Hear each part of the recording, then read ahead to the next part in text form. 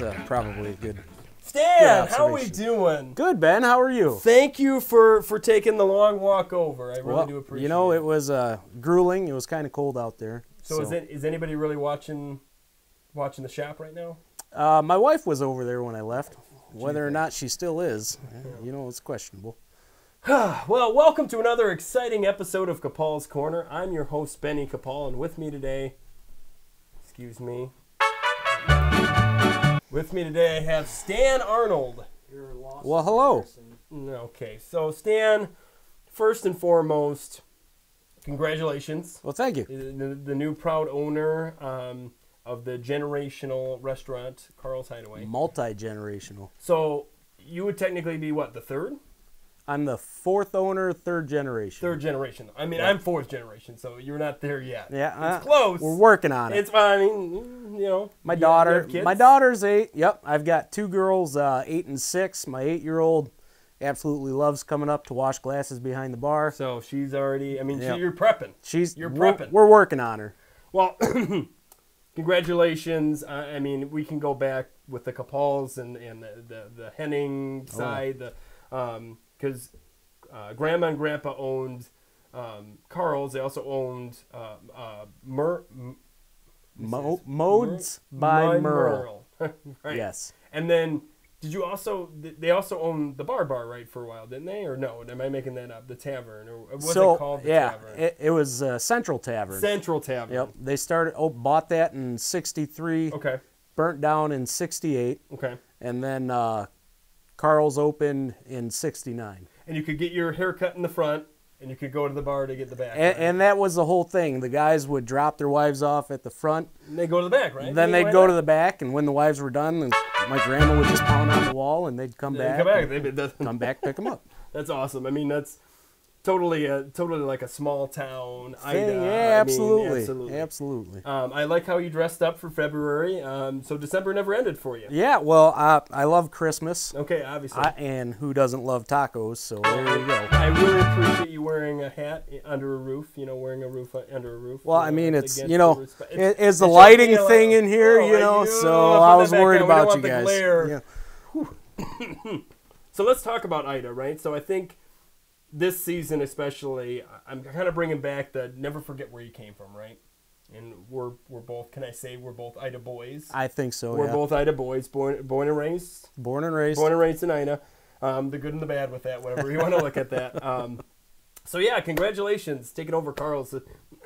That's quite the huge testament, right? Yeah. And you got to keep it. I mean, you can't mess it up. Yeah, right. It's a can't lot of pressure on the shoulders there. I mean, I've heard people say, you know, Ida, right? The festival in Carl's Hideaway. Right. So, you know, they say they think Capaul Funeral Home, but then they also don't want to think about Capaul's. Yeah. So I get it. It's a tough life, you know. When you look this good in a suit all the time, it's getting deep in here. It's really, really tough. But no, thank you, and I think from all of us Idians, like we're proud to have another generational establishment. I think that's awesome. That's really, really cool.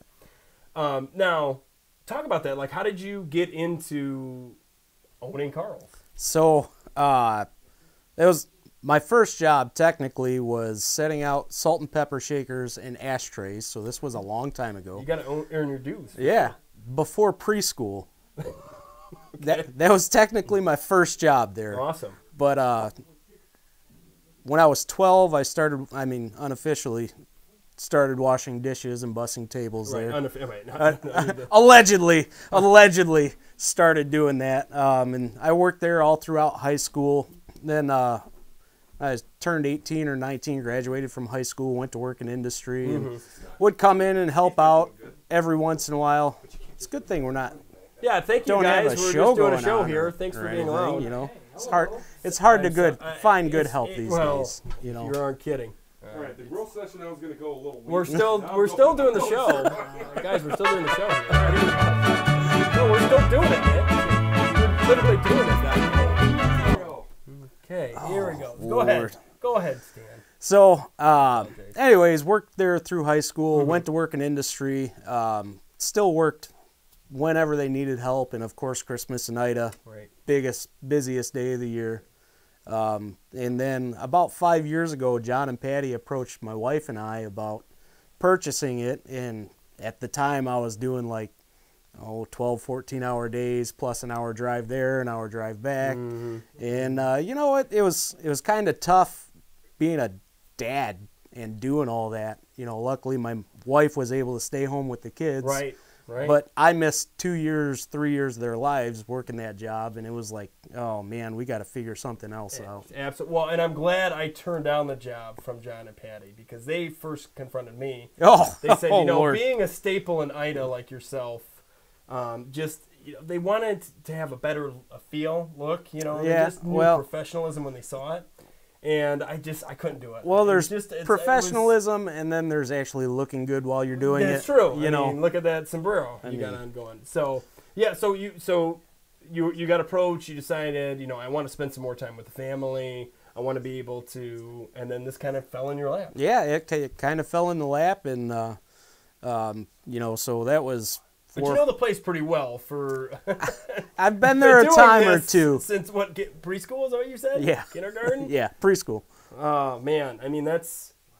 Did you ever, in your wildest dreams back then, think you would be? No, absolutely not. No. And now you're doing it, right? Yeah, now I'm doing it. There was one point I had just started to learn to cook, and this was when Dave and Shirley owned it. Shirley came back, watched me top a soft taco or something. She just looked at it and said, "You're going to own this place one day." Well, okay, yeah, you know, I'm 16, you know, whatever. Fast forward, and now you own it. 20 years later, and yeah. Well, yet again, I think that's incredibly cool. Now, I also hear that you've been known to play video games. Is this true? Every once and again. What is your guilty pleasure when it comes to video games? You know, it is Call of Duty. That'd be my guilty pleasure. You know, we were joking about it earlier, but that is definitely my guilty pleasure. I would not be joking about Call of Duty. Not because I'm more of a Battlefield guy, and I think Battlefield's just a better game in general. I mean, nobody's perfect. But, I mean, absolutely. Do you like playing it like the single player, or do you like doing like co-op and single player?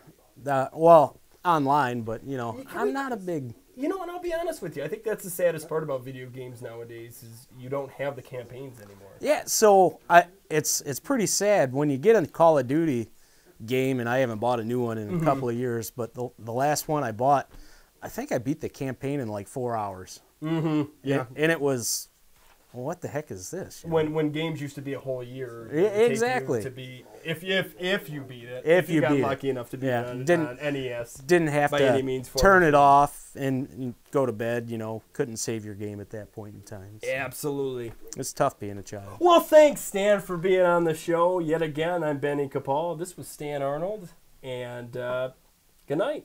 Well, thank you. Come to Carl's.